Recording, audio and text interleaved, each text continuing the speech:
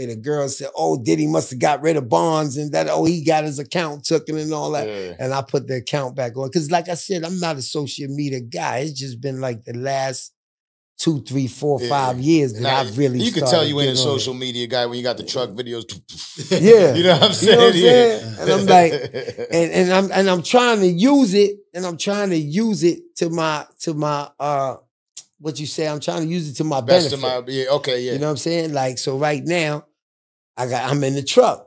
So I'm like, all right, I'll be exercising and all that stuff. So I said, okay, I'm gonna start a trucker size now for truckers, showing them the little shit they could do outside the truck, because I'm at the truck stops and all the truckers is big and fat and they could barely walk. And I'm like, yo, y'all sitting behind this truck for 15 hours. Like, yo, y'all could get some bands, get some shit. So that's why now I be on the social media. But as far as social media drive you crazy if you look at the reactions to what people saying. Like, people are fucking, yo, you ain't shit, Bonds. And yo, you was there for this, that. I can't tell you what you want to hear.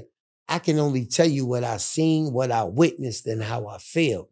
I'm not after, like, you got people that's after 1 million views. You got people that do this every day. First of all, I'm not going to let nobody control my life that I got to talk about you every day. Right. I got to keep talking about your bad side. I keep talking about your good side. But each and every day I'm on this motherfucker, I ain't got no life. I ain't got no kids. I ain't got no family if I'm talking about you every day. You know what I'm saying? So, you know, it is what it is. I'm going to give them what they want to hear. Those that know me, know that, yo, he's telling the truth. Yeah. You know what I'm saying? You know, we spoke, somebody that I was able to meet a few weeks ago that I respect is Vlad, with Vlad TV. I spoke to him a bunch during the interview, even after the interview. And he had a guest on there where he kind of like, what a lot of people see is he solved the Tupac murder case. Okay. It finally came out. Keefe D said things, because you're sitting here and you're saying, you know, Puff isn't with the gunplay. Right. And then you got somebody like Keefe D that is jumping on the internet. Oh, you know, allegedly Diddy's the one that paid for the hit. Right. Now, what do you feel about somebody like him saying something like that? First of all, I said, man, what the fuck was he thinking? First of all, getting on there talking about he was in the car and doing all this other shit. So I was like, yo, what is you doing? But he said he felt like he had the immunity and everything else like that, right? The one thing that I say being like, people came to me and they was like, yo, man, they ran a Keefe house, man. Do you think it's something on the computer? Do that? Puff don't talk to nobody on no phones, first of all. You know what I'm saying? So I think this was something to bring.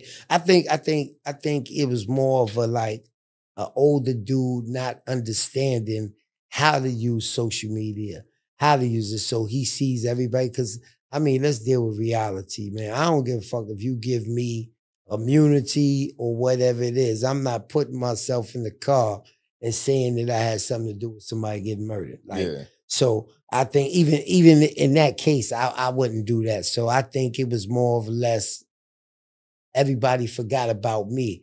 Nobody knows about me. You know what I'm saying? Yeah, give me some fucking attention. Yeah, I need to be like, in the Puff ain't give me no money. Puff ain't look out for me. Honestly, nobody knew who the fuck Keefe D was until the situation. Exactly. You know? So I think that was his way of being known. And I think that shit turned around and bit him. Yeah. You know what I'm saying? It turned around and bit him. But as far as like Puff being the one that gave him the money and all that, nah, I don't think so. Yeah. And same thing. Like, so I think that what we gathered here for the most part today, right, like there is a lot of stories about Diddy. A lot of allegations that are being made against him.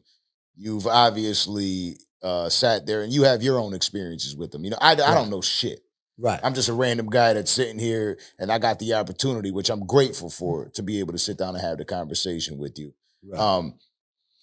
Do you feel like, you know, you do say this is the end of your run, right? But, you know, they say money talks, bullshit walks. You know, I think that after they watch this interview, they're going to be like, damn, let me get him out here. Like, especially Vlad. I fuck with Vlad, right? Right. Vlad is an incredible journalist. He's on top of it. He's gonna damn near make you feel pressured to be like, oh, where were you at this time and this date? You know, he's very good at what what you're seeing from Orlando. I see what you're doing over there. Shout out to you. you had the opportunity to give anybody this interview. Right. Why us? Because of the conversation. One of the main things that you said to me was, I just want to have a conversation. You didn't have a playbook. You know what I'm saying? I've done Vlad before, and he's a good guy and a great guy, but you got so many podcasters that's just going after the juicy stuff. They don't want to hear nothing good. They want to hear everything bad. Like, I need the smoking gun. And when I spoke to you and the way that you spoke about it was more or less, nah, we just want to have the conversation, boss. And I felt like the conversation needed to be had. So money talks, like you said, and of course, because of my son's situation, there are things that a person would do that he regularly wouldn't do. But for the sake of family, because my kids ain't even want me to do any interviews. You know what I'm saying? So for the sake of family and me practicing what I'm preaching, this will be the only interview I do. And whatever money I got to get moving forward for my son will be done a different way, because I don't like talking about another person's business but so much. Absolutely. And we would love to help, by the way. Again, we it. appreciate the opportunity, but most importantly, you met my son.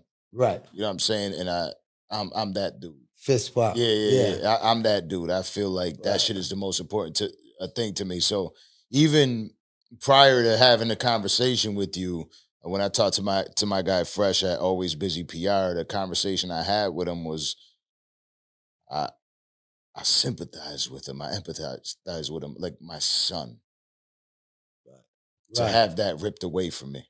Right. And you know what? One of the things I didn't mention was I didn't go see my son for about 4 or 5 years in Africa, right? Because when I went over to Africa, of course, you know, the media was like, oh, this is Diddy, man, this, that, and the other. And I actually almost got kidnapped over in Africa. You know what I'm saying? So I had to jump out the window and do all type of crazy shit. And I stayed away from there for 4 years. But what I didn't know is that my son didn't know why I didn't come back there, because at this time we couldn't talk. So he thought that I abandoned him. Yeah. You know what I'm saying? But then throughout the trials and tribulations and getting to know certain people, it was people that I connected with to say, yo, come back down, yo, we got your back. We're going to pick you up from the airport.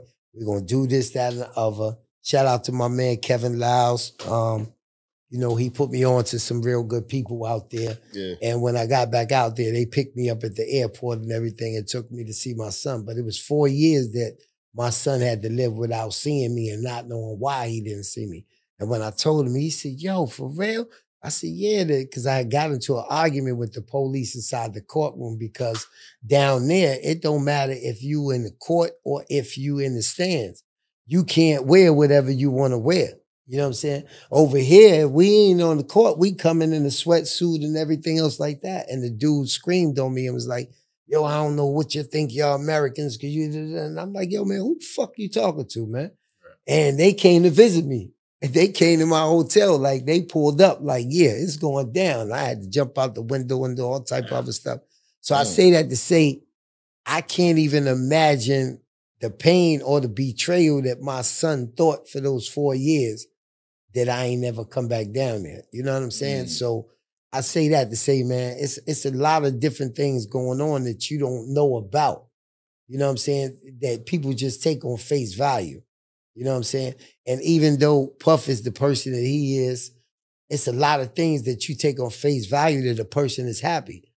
You know what I'm saying? Like, a person don't have no reason not to be happy. Yeah. But you don't really know what's inside that person is making them miserable and making them not happy.